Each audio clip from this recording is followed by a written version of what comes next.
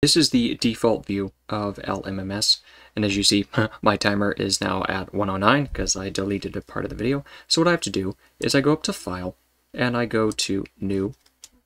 I go to New from Template. So I go up to File, and click on File, scroll down to New from Template, and I want to create an empty project. Okay. Once I have an empty project, then I open up my instrument plugin, and you see you've got a lot of different instruments to play around with. You have special effects, XR, plugin, play-in, Freeboy, Bit Invader, but I'm going to go down all the way to triple oscillator, and I click and drag, and now I've added it to my project. Okay. So what I need to do now is I click on triple oscillator, and I now have access to the instrument panel, and I can configure it the way I want. So first things off, if I play it, you hear that clicking sound. That's rather unpleasant. So that's the very first thing. Actually, I need to add so I can see my signal, because you see if I play multiple notes, it overrides. So first of all, I need to drop my volume. It's a little too soft. Increase it to probably about 36. There we go. So now if I play multiple notes, it's not peaking. Now I need to access my envelope, and I need to add an envelope to my volume setting. And what this does is it configures the sound, and you can hear already it's cleaned it up. So if I remove cancel. If I remove my modulation, you hear it clicking again. So I need to add that. And now it's produced a much more mellow sound, okay? So I'm going to, I increase the attack time. That's what removes that click, because it makes the sound, the initial tone is not immediate on, it has to rise up, and then it allows the sound to go through. I want this to be more of a sustaining instrument. So if I hold my notes down, it continues the sound for a particular amount of time. I also want the release time. See, I press my notes, and it sustains through, okay? Because I'm going for kind of an ethereal sound, okay? One thing you can also do is you can add a little bit of, I forget what they call this, but anyway, it gives it a tremolo sound.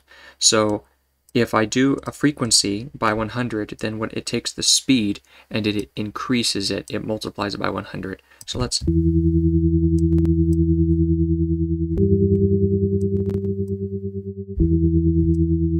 just a little bit. See, it adds a nice quality. Let's increase the attack time so it eases into the sound before it begins to add my tremolo. You can also add a little bit of delay. There we go. Nice sound. Okay, so that's all we're gonna do for our envelope. I can adjust my my oscillators here. So if there's mix, see it's kind of a deeper sound. If I do mix and sync,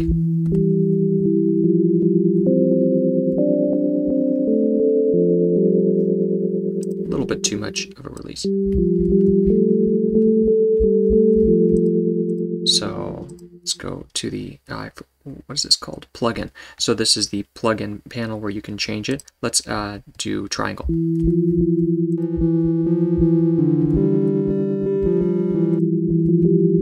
So let's make oscillator 3 is going to be a triangle. And then you can detune your left and right.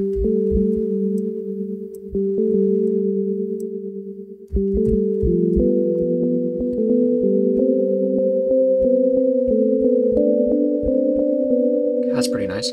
Now let's make this an arpeggiator. So I clicked on the 3 notes, so after the envelope, I clicked on the arpeggiator, and let's go to the minor segment. There we go. don't like that buzz. So let me change this. There's a particular buzz that's coming through. I think it might be because I detuned my channels. So let's drop those back to C. There we go. Just a very pleasant sound.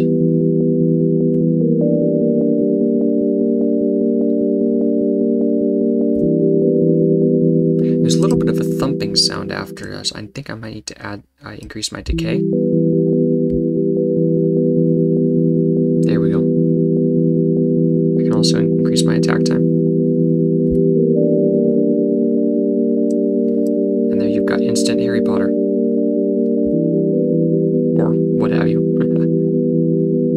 Okay, so that's all I'm going to do for those effects. Now I'm going to add some effects which can be applied to pretty much any instrument, and the two that I'm going to add are compressor and reverb. Okay, so compressor, let's add that.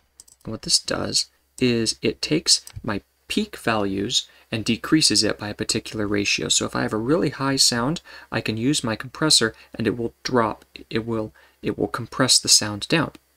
And it compresses it by a particular ratio. So anything over this threshold, and I'm going to set the threshold at about 25. I'm going to set my ratio. So anything over 25 dB, it's going to compress it by a factor of, we'll do a factor of 2. You can set this factor by anything, but it decreases it down, okay? And anything that's lower, so after it's done its compression, it then has to increase the entire sound. Oh, that's my lights. So it has to increase the entire sound, and so it increases it, and that's what the gain level is. So after it has done its compression, it then bumps up the entire level up by a particular factor. In this case, it would be 3 dB. So if I play,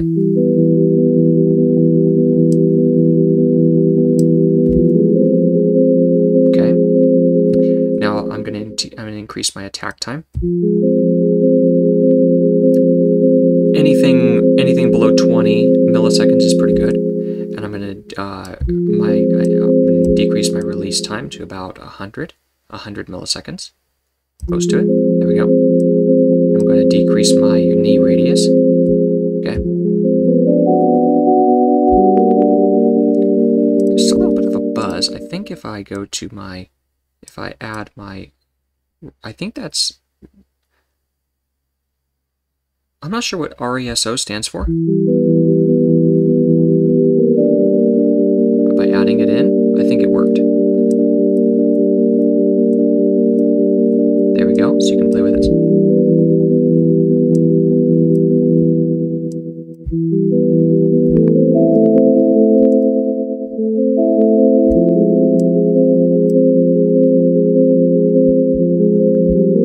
So just getting some fun sounds. So I've added my compression.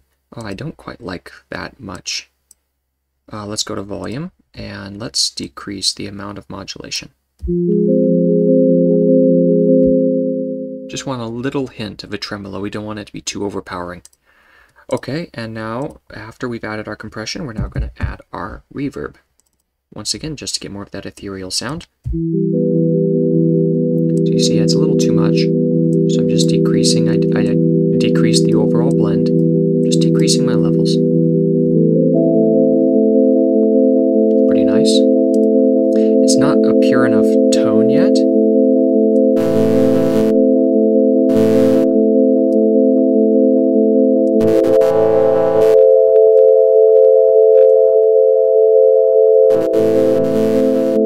So you see I'm just playing around with my coarse detuning. Drop it back to 12. And that's at 24, that's good. That's pretty nice. Yeah. Fantastic. So once you have all those settings, so once again, we changed the envelope, added an envelope to our volume, and our resolution, I guess, or cutoff. I don't know what RESO stands for, but anyway, you've got 3 elements that you can adjust. In fact, if I add it to my cutoff, and then I add release time,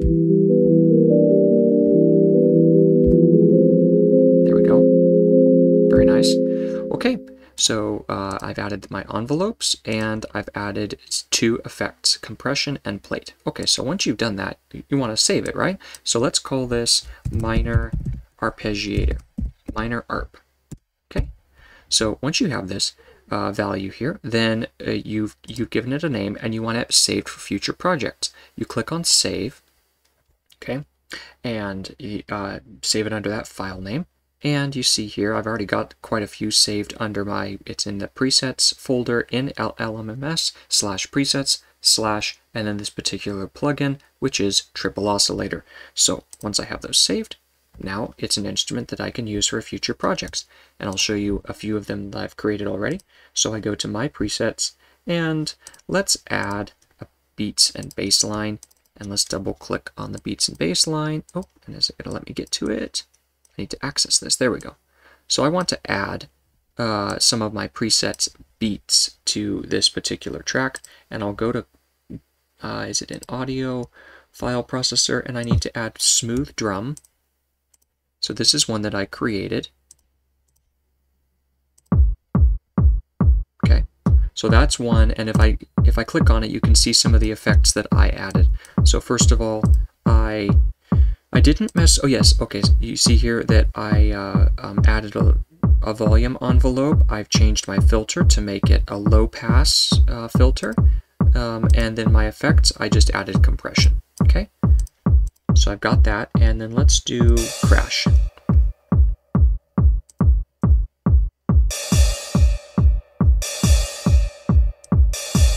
There we go.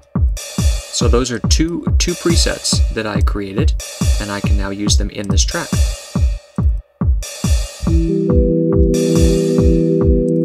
So let's change this. So